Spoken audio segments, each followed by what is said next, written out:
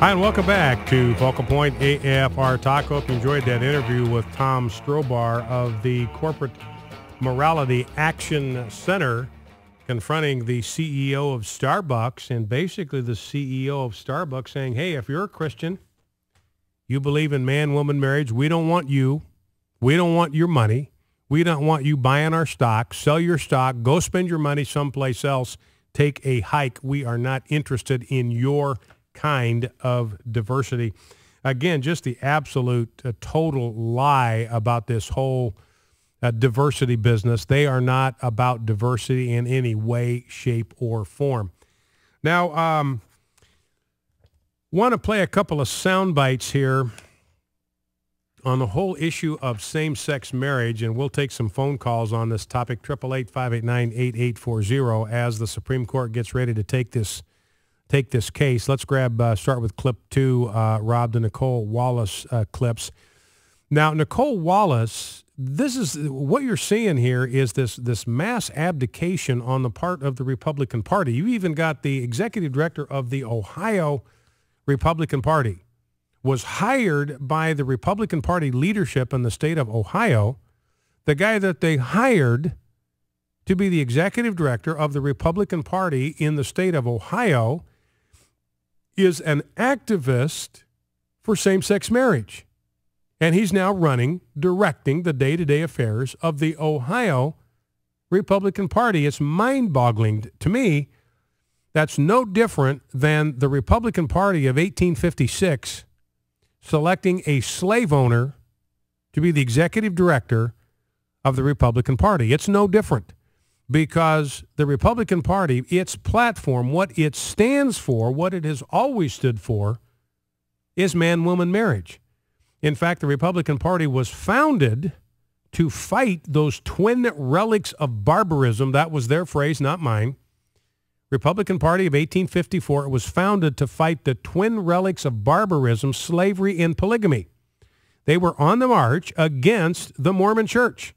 Mormon Church wanted to introduce polygamy into the United States, and the Republican Party rose up, started to fight the barbaric relic of polygamy. So the Republican Party from day one was about containing the institution of slavery and about protecting the institution of marriage. This has always been the charter of the Republican Party since day one, since it was founded. It was founded in part to protect and defend the institution of natural marriage. So that's why it's just absolutely bizarre when you've got these people in the state of Ohio that are actually hiring somebody and paying somebody who is a crusader for sodomy-based marriage to provide leadership to head up their party. Unfortunately, there are a lot of conservatives in Ohio that are taking exception to this and raising their voices in protest. Now, this is Nicole Wallace. Now, I want to make sure you know she's a Republican strategist. She had a position with the Bush administration, George Bush, the younger. So she's got Republican Party credentials. She's not a Democrat.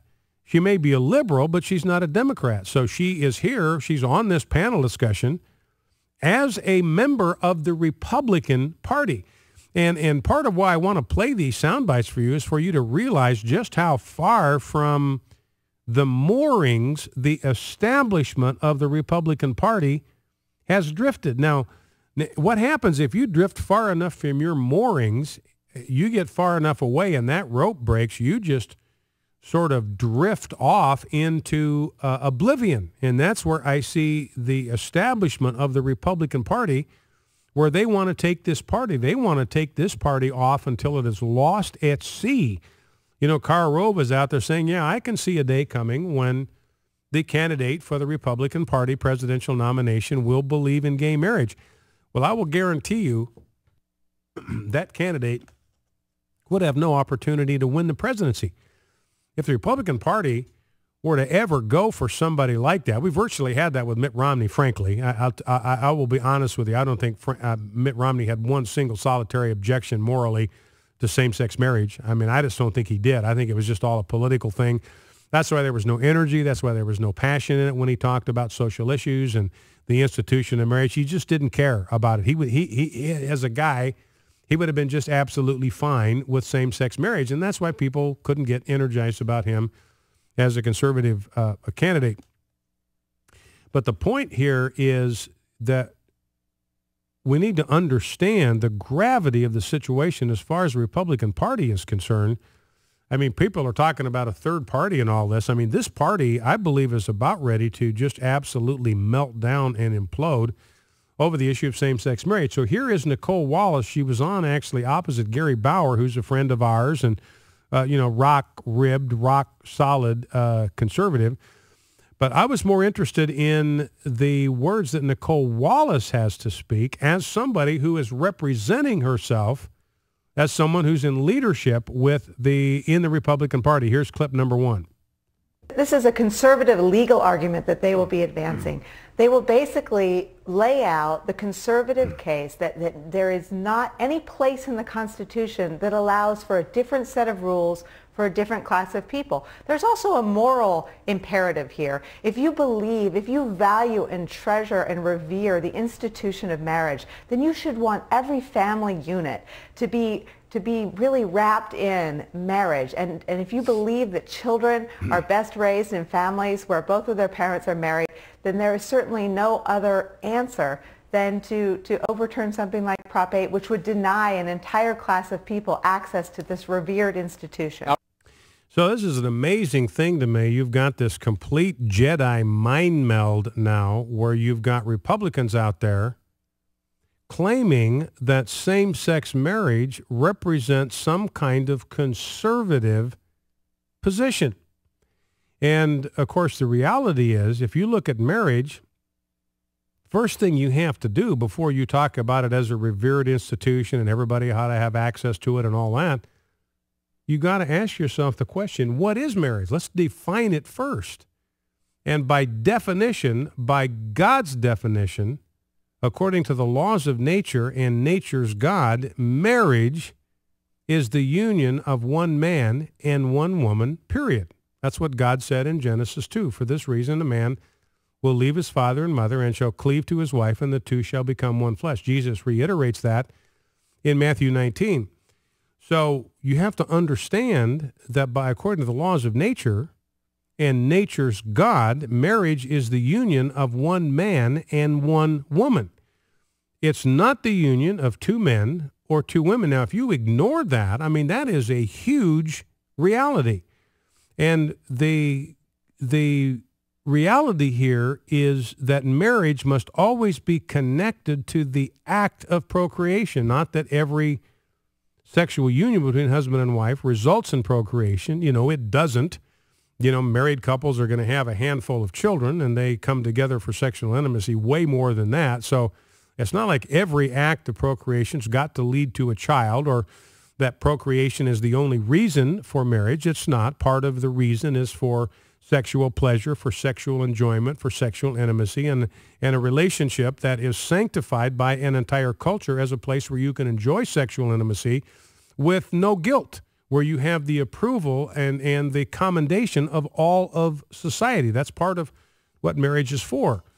And that can only happen between a husband and a wife in marriage. If you look at the kind of sexual activity that takes place between two people of the same sex, whatever else you know that neither evolution nor God designed the human body for that purpose. Didn't design it for that sexual purpose. It is being put to uses that are contrary to its design, that are unnatural and are contrary to nature. That's why Paul says in Romans chapter 1, the kind of sexual activity there is unnatural. It is contrary to nature. So it's just bizarre to hear these people redefine marriage and then talk about it as if it were a conservative position to take to defend this institution. And of course, the Constitution itself is silent about marriage. You can read the Constitution from the first word to the last, and you won't find the word marriage in there anywhere. And that's critically important to understand. If you're going to talk about a constitutional right, the minimum thing you ought to expect is that it ought to be in the Constitution somewhere. It's not. The right to keep and bear arms, that's in the Constitution. The right to a trial by jury, that's in the Constitution. The right to freedom of speech, that's in the Constitution. The right to marry, not in the Constitution. It's not even touched there. It's not properly a constitutional issue. So if it's not in the Constitution, what does the Constitution say it's left for? It is left for the states or for the people, according to the 10th Amendment. So properly speaking, this is no business of the federal government other than when it is going to hire people and pay them and give them spousal benefits. Then the federal government, of course, it's got a right to decide who's eligible for spousal benefits. If you're going to hire people, you're going to give them health insurance, and you're going to make health insurance available to them, their spouses, and their families, then you obviously have got to define who's a spouse for the purpose of federal benefits, what qualifies as a family for the purpose of federal benefits. You got to do the same thing when it comes to rules for the military. You got the federal government, of course, has the right to decide what marriage is for federal purposes. But the federal government's got no right to impose an understanding or a definition of marriage on all 50 states. It's just not there. That's up for the states to decide for themselves. The only way it would be appropriate for the federal government to establish uniform marriage policy is if we had a federal marriage amendment. And that would be a states' rights issue, because then the states would be deciding whether they wanted to amend the Constitution. You can't amend the Constitution unless you can get 37 states to vote for your amendment to the federal Constitution, and then its meaning changes. But it's changed because the states have decided they want to change their governing document. Other than that, federal government has no right to impose itself in this case, and this is exactly what the Supreme Court is getting ready to do, to tell all 50 states what their marriage policy has to be. It's blatantly unconstitutional, really, regardless of which way the decision goes. Focal Point AFR Talk, back in 2.